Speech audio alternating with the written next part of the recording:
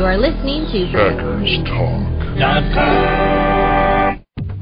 This Green Bay Packers podcast is brought to you by Mayfield Sports Marketing, our official sports marketing agent for player appearances. To book a Packers player for your next event, go to PackersTalk.com and click on Player Appearances. Are you looking for some signed Packer memorabilia? Look no further than Waukesha Sports Card. If a Green Bay Packer can sign it, Waukesha Sports Cards has it. Check our website for upcoming Packer player and legend signings. Go to WaukeshaSportsCards.com. Amanda, come in. 10-4. Have you infiltrated the security system yet? Locked and loaded. Ready to lower myself into the enemy war room. I'm lowering you down now. I have access. The Packers are in for a tough one this week. I need the password to proceed. The password is read option. I hate that password. Me too. You know which wires to cut. Always go for the green and gold. Here we go. I'm Amanda Geffre. And I'm Chris Callaway, and you're going with us behind enemy lines.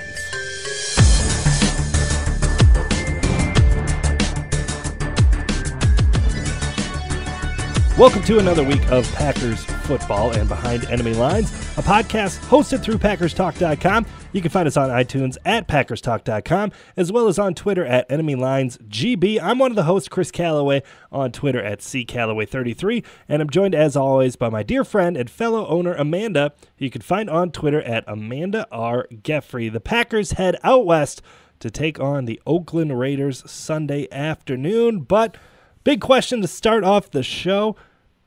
Have you dried out from last Sunday's game against the Cowboys?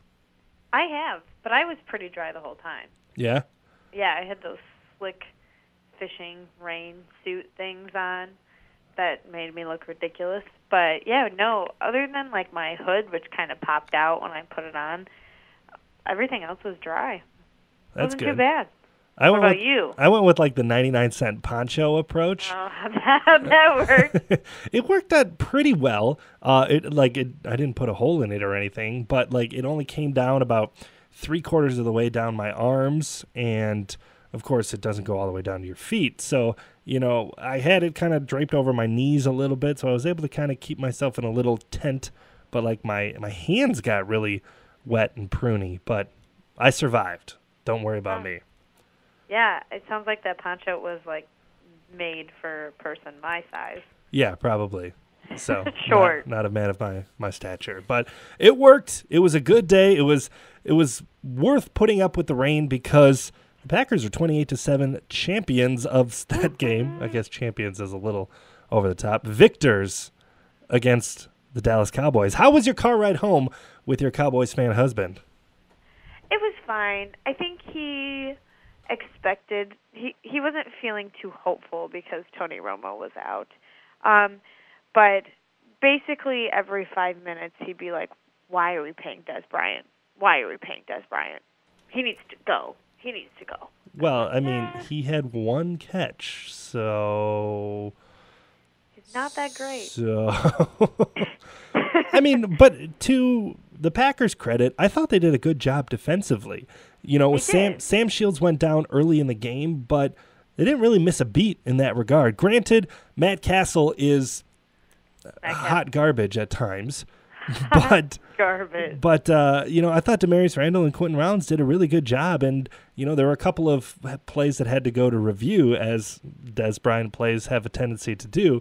But, it never was a point where I was really, upset with the defense. No. I think in the beginning there was, a little bit of those nerves and a little bit of those frustration of whether or not the offense was going to turn it on and get something moving, which we later found out that they would be able to do that.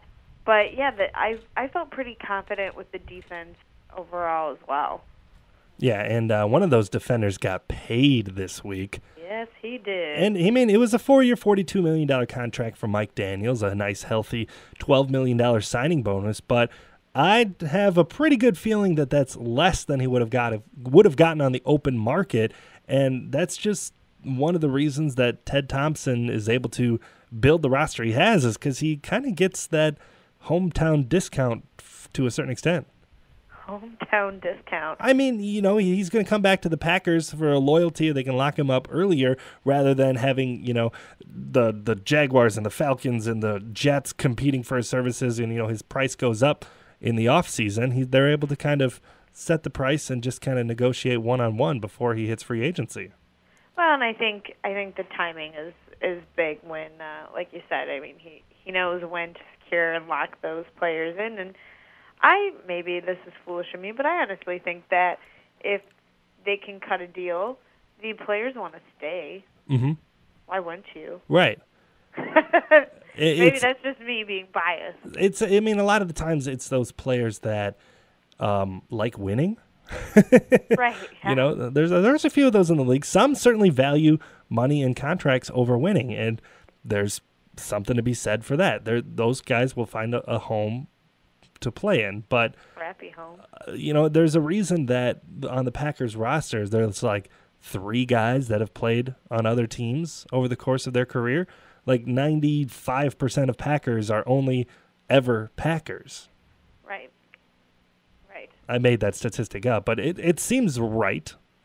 Feels right. It feels right. You know what else felt right? What? Eddie Lacy. You know what? You know what? The run game in general. Yeah. What do you chalk that up to? A good offensive line play? Just good hitting the holes? Better play calling? I mean, what was your kind of takeaway from the run game as a whole? I think that I think it's almost twofold. I think Eddie Lacy he's feeling a lot of the pressure, and he knows he needs to perform. I think James Starks really looked as good as he has all season, and maybe it's the fact that they went up against Dallas, and Dallas isn't the most awesome defense in the NFL, so they had that going for them. But then I think it also had to do with the offensive line. I mean, Aaron Rodgers, I was able to relax a little bit more this past week just because they were doing their job and keeping him protected. Yeah, and how many times have I talked about that perfect Eddie Lacy game? 100 times? Yeah, and that was that. This was pretty darn close to that. 24 carries, 124 yards, and a touchdown. They didn't give it to him 35 times. They didn't wear him down. They were able to spell him for different series, get a real change of pace with James Starks, 11 carries for 71 yards. And this was like the perfect play calling to ascent. Obviously the guys have to go out there and perform to a little bit, but you have to put them in positions to win. And, Mike McCarthy calling the plays this week, I thought really, really did that. And you saw the results bear out.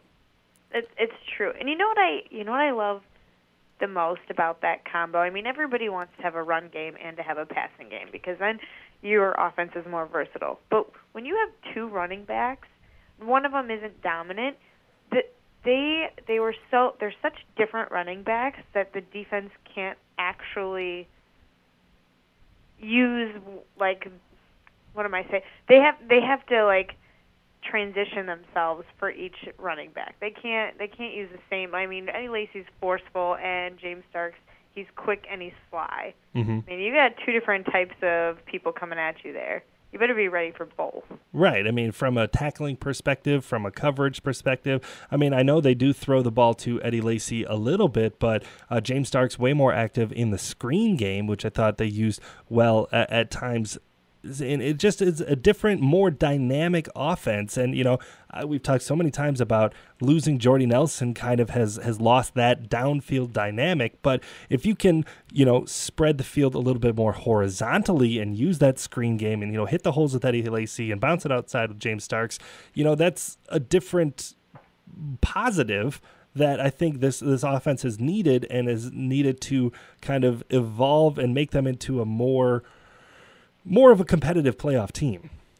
Yeah, I agree with you. But do you feel better about the team? I don't feel worse about the team after a 28-7 victory. You know what I mean? Like, it wasn't. It was a little bit closer than that score indicated. Those 2 late touchdowns helped them pull away, but it felt like Mike McCarthy. Like, this was kind of the spark, the little tweak, the little something that this offense was desperately craving, and it wasn't perfect. It wasn't a flawless game plan, but more often than not, he push the right buttons. Right. I think you hit the nail on the head there. It just seemed like there were struggles, but we were able to overcome them. We didn't let them bear down on the whole game. Mm-hmm. Like that fourth down right by the end zone, by the end we were sitting on. Yeah. Early in the game, the fact that they went to fourth down and went for it, you're kind of thinking, okay, this is like the exact situation in Seattle in the NFC playoff game where they kicked the field goal. Yeah. And I think Mike McCarthy kind of felt at that point like he had to go for it. Like his hands were kind of tied. He had to go for it. And I'm okay with the fact that they came up short. I would have liked to get Eddie Lacy the ball, in either third or fourth down there. They went with Starks and then a sneak with Rodgers, and neither of those worked. So, like I said, it wasn't flawless, but conceptually, I think that things were much improved. No, I agree with you too. It's interesting. Like, I want to I don't know. I think I'm adjusting to knowing, like, hey, each game it's going to be a little more like, hey, I'm not sure what's going to happen. We could come out and play really awesome, or we could struggle a little bit. Mm-hmm. I feel a little better after this last game. Okay. I think it was the mentality that went behind. I don't know. I just felt like they never let themselves get behind. They were always stayed ahead of the game, even if they didn't perform the best. I don't know. It felt a little different than the last couple of games. I felt like last couple of games we've been coming up from behind and trying to struggle to take the lead. Mm-hmm. And with the way this team is designed this year, if they can be a run-first team from here on out and then still have the best quarterback in the game to kind of, be a change of pace, make things, give it a different look, right. I'm okay with that. I mean, if they're a run-first team and then have Aaron Rodgers to turn to, there are worse things that this team could be. Agreed. So there's 3 games left in the regular season: at Oakland, at Arizona, before home against the Minnesota Vikings. Arizona and Minnesota likely going to be playoff teams with the Packers. Oakland has looked much better this year. The Packers 9-4 on the season right now. Realistically, what are your kind of hopes for the last 3 games? Are you hoping that this is still an 11-5 team, or do you think they can run the table, go 12-4, or do you still kind of not ready to get your expectations up that high quite yet? Oh man, I don't know. I feel like there's definitely a loss in one of these 3 games. Okay. I'd like to say only one. I think there'll be, everybody's been writing off Oakland, and I've just kind of, maybe now doing my research, I'm like, it could be a tougher game than we've been giving them credit for. But I don't know. Cardinals, they're pretty solid, and they're going to be at home. Mm-hmm. And who knows what the Vikings will come back with? It's always hard to judge on a rivalry team. They pull hat tricks and stuff out of their sleeves all the time, and then we don't know what to do. Yeah. Right. I want them to dominate Oakland this weekend. I want them to dominate Oakland this weekend and clinch a playoff berth. I think a home field advantage is a little pie in the sky right now. So I think if they go beat Oakland and clinch a playoff berth, then they can kind of exhale a little bit and then approach the Arizona game as kind of okay, this is our competition. We want to go in there and obviously try to win, but kind of maybe not show your hand completely. Understand what you're up against. Right. And you maybe go a little bit vanilla. You don't throw out all your trick plays. You don't, get completely crazy, but you kind of you scale your game plan back a little bit. And, if you lose that game, it's okay because you're probably not going to get that home field, like I said. And, if they've already got the division clinched after Week 16, heading at home Week 17, I'm not opposed to sitting Aaron Rodgers. Get some Scotty Tolzien out there? I mean, why not? He got one snap on Sunday, or a couple of kneel downs or whatever. But I mean, maybe not sit him the whole game, but treat it like a preseason game, play him a quarter, get him out of there, and just, I think we're putting the cart before the horse a little bit here, but, I'm okay with them clinching this week and then kind of addressing things from there on out. Yeah, I mean, I'll take that too. I think it'd be perfect if they won this game, and then I feel like they could really. I feel like there's been so much pressure because they haven't maybe played up to expectation, or they feel like they've got to compete with all these like teams like the Panthers, and people are still talking about Tom Brady, and they still want to be at that level, but they're not quite there yet. And I think that they just need to get into the playoffs and then worry about the next team that they're playing and what the playoffs are going to bring. Well, the Packers have the easiest playoff clinching scenario in the league. Win and you're in. And that starts on the road in Oakland this weekend. I think it's about time to bring in our guest. I think it is too. Let's talk to him.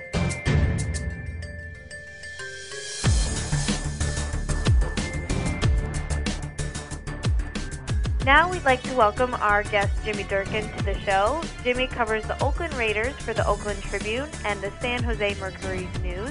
You can find his work and follow him on Twitter at Jimmy_Durkin. Welcome to the show, Jimmy. We're happy to have you on here. All right, thanks for having me. So let's start off with a broad question. The Raiders haven't had a winning season in over a decade, but it's hard to deny that progress has been made. Can you kind of give us a general sense of what it's like to be a Raiders fan in 2015?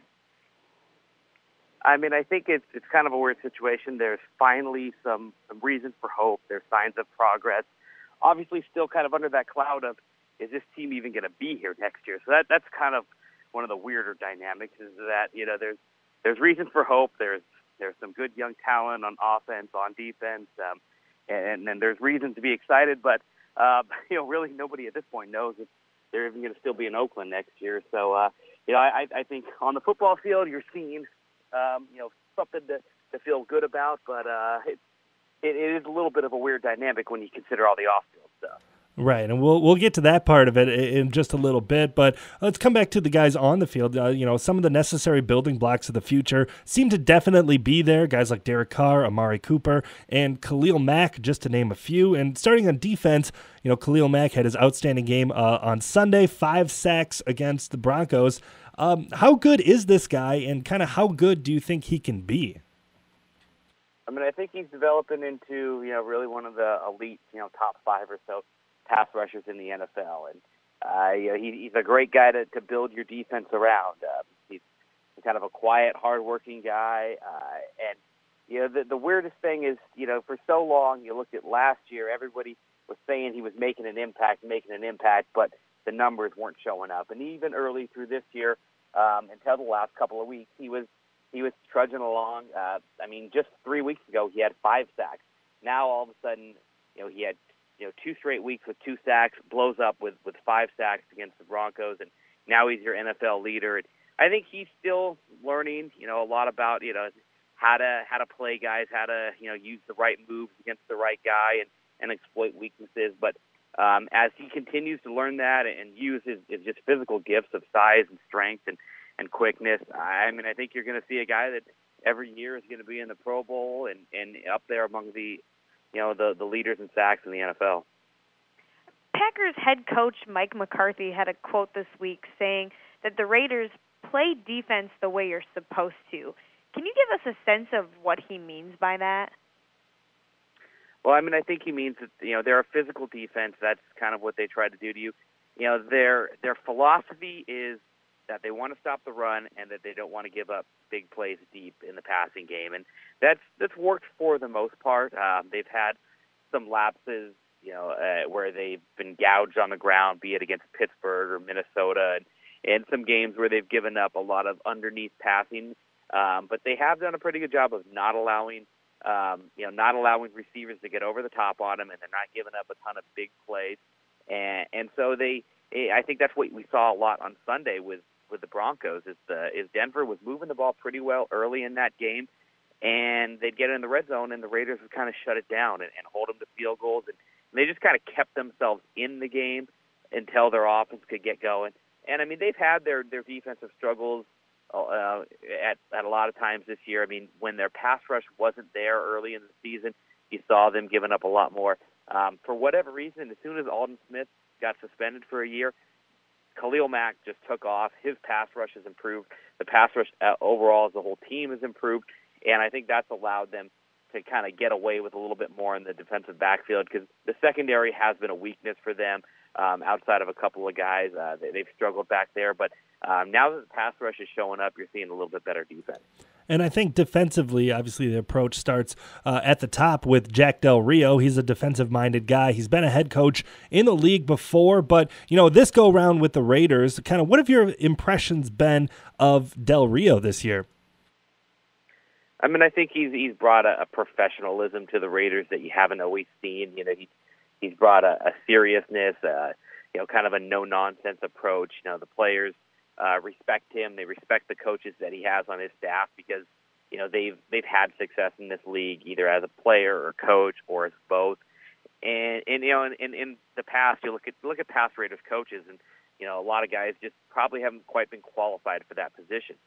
He's a guy that, you know, he's done it in this league before, and so I think, you know, the players really respect him. And he knows that you know, this team isn't there yet.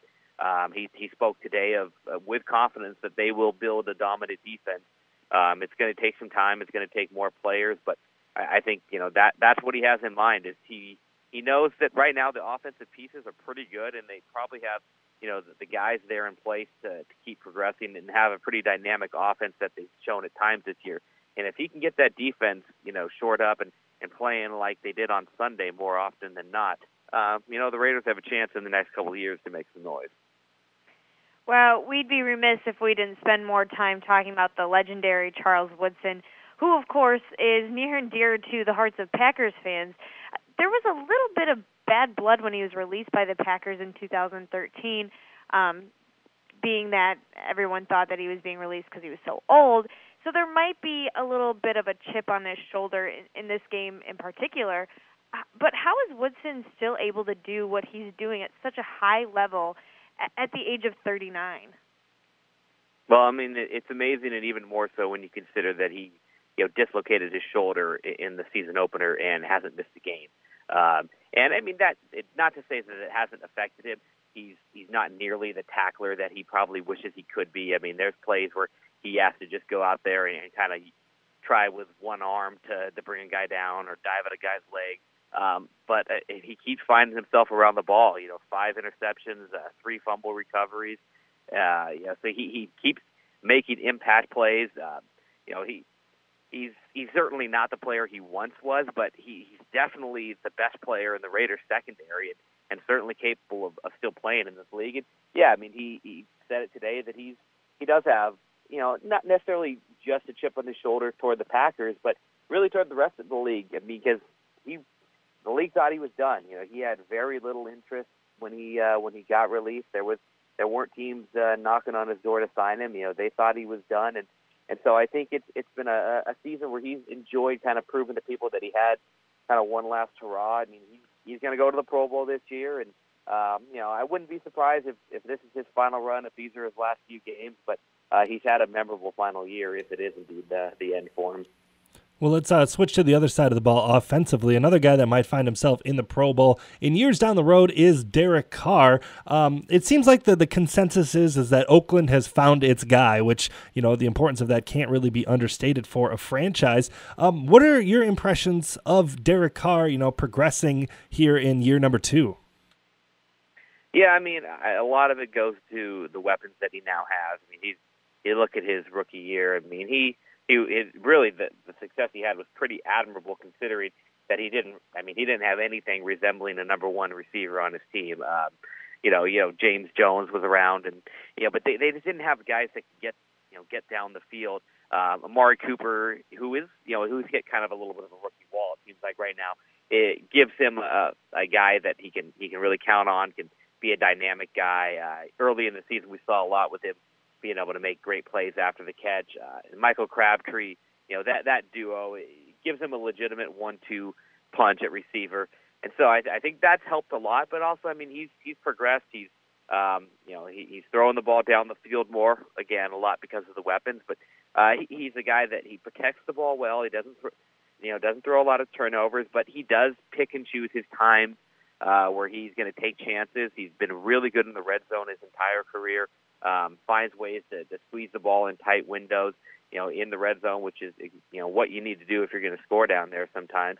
So yeah, I mean he's progressing really nicely, and the last few games haven't been his best. He's kind of slowed down the pace that he had early in the season when it looked like he was a lock to throw for 4,000 yards. But yeah, I mean he's certainly proven to the Raiders that he is their guy of the future. They don't have to go into the offseason worrying about quarterback position, and when you're a team that still needs to make some improvements, it's nice to not have to worry about the quarterback spot. I saw on your Twitter feed some allusions to comparisons between Derek Carr and Aaron Rodgers. Both are obviously Bay Area guys, but do you buy into the on-field comparisons too? I mean, I think a lot of it, you see guys that are pretty similar height and weight. They have similar mechanics. They do things fairly similarly as quarterbacks. The results obviously cannot be compared at this point. Yeah, they may have similar stats. They might, stat-wise this year alone, they're similar, but, what Aaron's been able to accomplish in the NFL is nothing compared to what Derek has. And so, I mean, I think it's way too early to be making that comparison, but James Jones was kind of the first guy to bring it up last year, having obviously played with both of them. And so, you have seen, there are some similarities just when you watch their game, but in terms of results and in terms of everything Aaron's been able to do, I think it's a little bit too early, but a couple years down the road, maybe it'll become a little bit more of a fair comparison.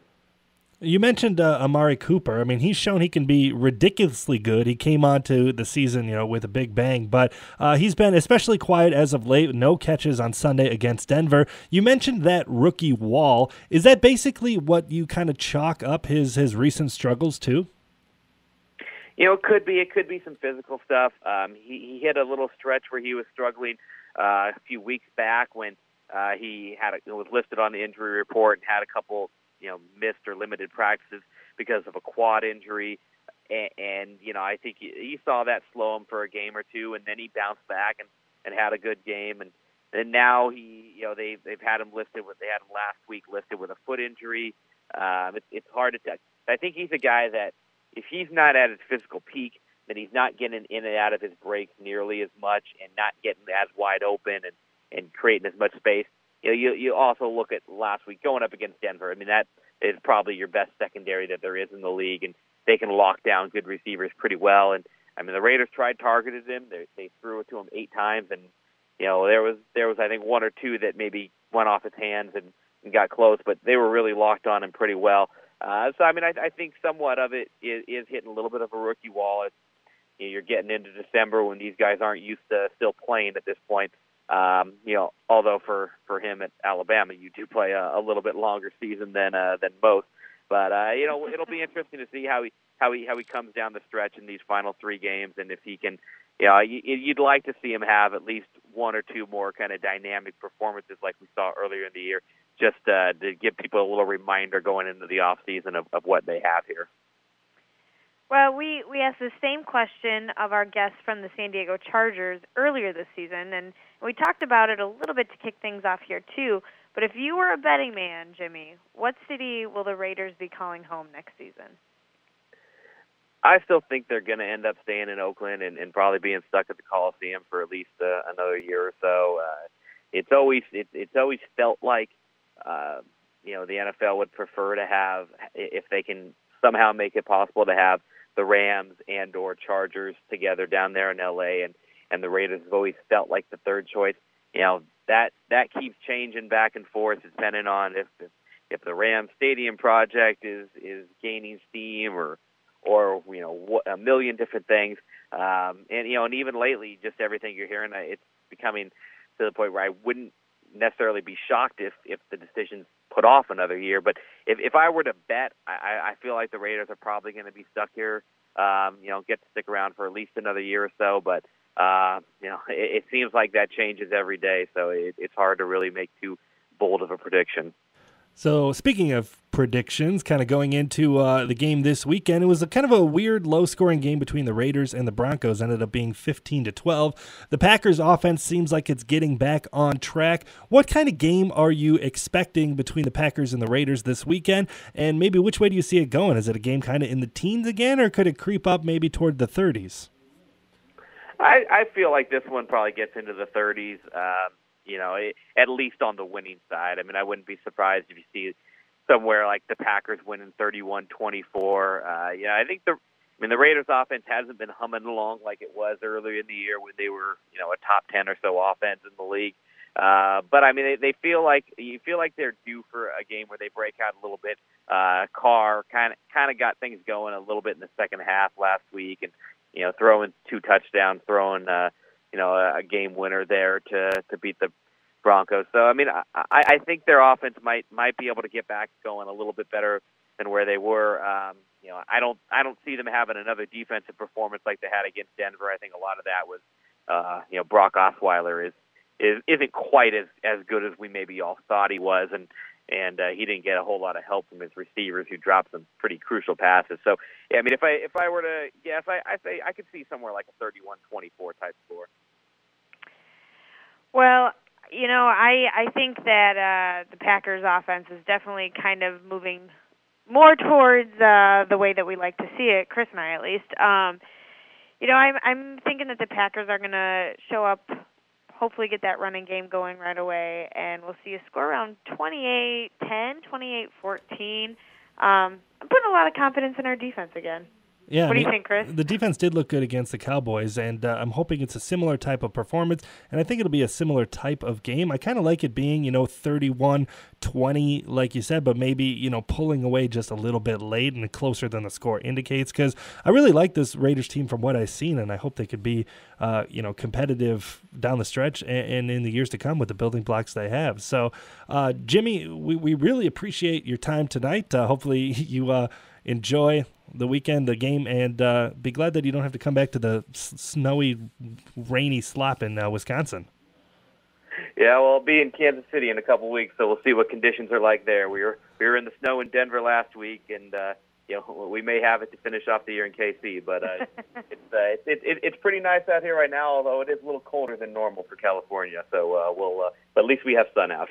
Yeah, sunshine's certainly a beautiful thing. So, Jimmy, we appreciate your time, and thanks so much. Yeah, thanks for joining us, Jimmy. We appreciate everyone for tuning in to the Week 15 edition of Behind Enemy Lines. The Packers head to Oakland to take on the Raiders this Sunday afternoon. Hopefully there'll be some sunshine in California. Once again, you can find our podcast on Twitter at EnemyLinesGB. I'm Chris Callaway, and you can find me at CCallaway33. And I'm Amanda Geffre. You can find me at Amanda R. Geffre. Thank you to our guest, Jimmy Durkin, for joining us. You can find him on Twitter at Jimmy_Durkin. Remember, check out all of our podcasts on PackersTalk.com and follow Behind Enemy Lines on Twitter at EnemyLinesGB. Until next time, go Pack, go!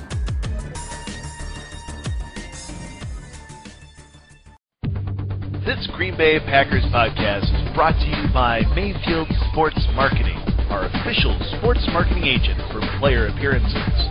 To book a Packers player for your next event, go to PackersTalk.com and click on Player Appearances. Are you looking for some signed Packer memorabilia? Look no further than Waukesha Sports Card. If the Green Bay Packer can sign it, Waukesha Sports Cards has it. Check our website for upcoming Packer player and legend signings. Go to WaukeshaSportsCards.com.